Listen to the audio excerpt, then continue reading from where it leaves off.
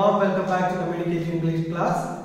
Let's learn a conversation today. Okay, it's very important to learn new conversations so that we can learn new phrases, new words, so that we can use them in our daily conversations. Right? So let us look at this conversation. I have put the speaker 1 and speaker 2. Okay, you can put your name here.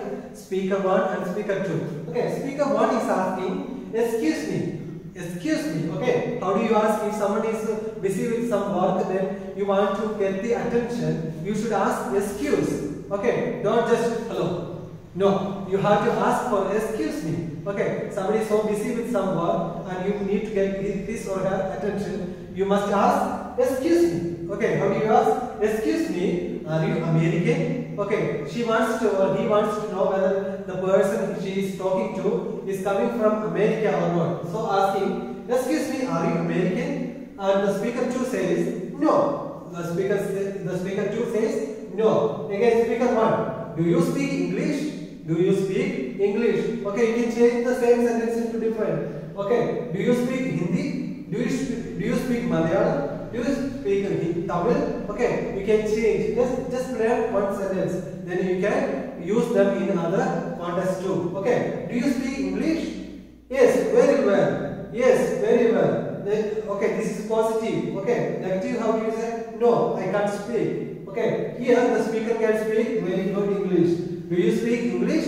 Yes, very well. How long have you been here? Okay, this is a good sentence that you can learn or question. How long have you been here? How long have you been here? Okay, you can ask, how long have you been here? Then you can just say 5 years. Okay, people will ask you, how long have you been here? Okay, if you are coming from abroad and you are staying here, and people can ask you, how long have you been here? Then you can say the years that you have been living here. 5 years or 2 years, 3 years. Okay.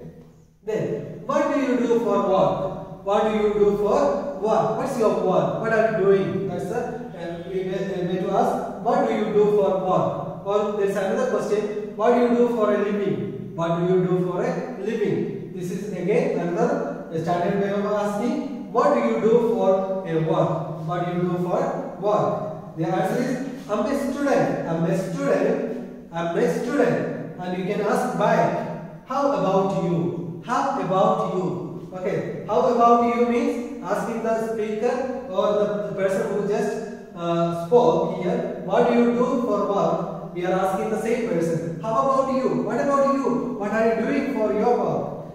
I'm a teacher. I'm a teacher. Okay, this is a simple conversation that we learn. Okay, learn new phrases, new words and learn to ask different questions. Fine. So at last we can also add nice to meet you. Okay, when someone asks you or tells you nice to meet you, then the reply should be nice to meet you too. Okay, the last one too, T-double-O. Okay. Nice to meet you. Nice to meet you too. Fine. Learn this conversation. Improve your English. We'll see you in the next class. Till then, take care. Bye bye.